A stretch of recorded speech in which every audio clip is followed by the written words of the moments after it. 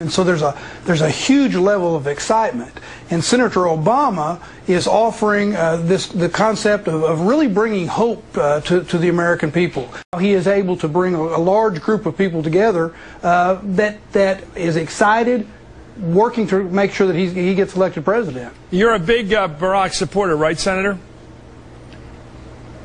I am. Yes, I am. Well, name some of his legislative accomplishments. No, Senator, I want you to name some of Barack Obama's legislative accomplishments tonight, if you can.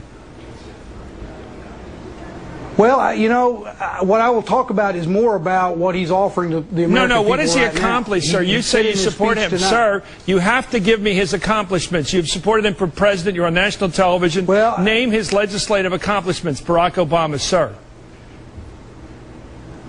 Well, I'm not going to be able to name you specific items of legislative accomplishment. Can you name anything he's accomplished as a congressman? No, I'm not going to be able to do that tonight.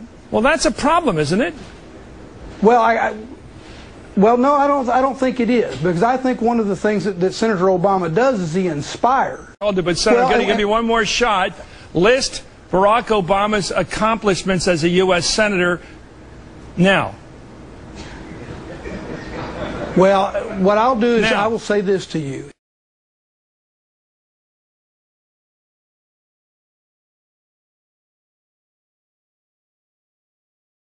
Jim, how much does experience right now really matter?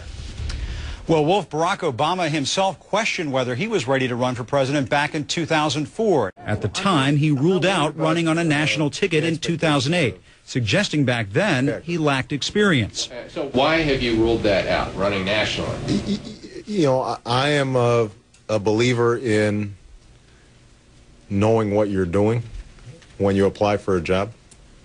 I mean, when's the last time we elected a president based on 1 year of service in the Senate before he started running? I mean, he will have been a senator longer by the time he's inaugurated, but essentially once you start running for president full time, you don't have time to do much else.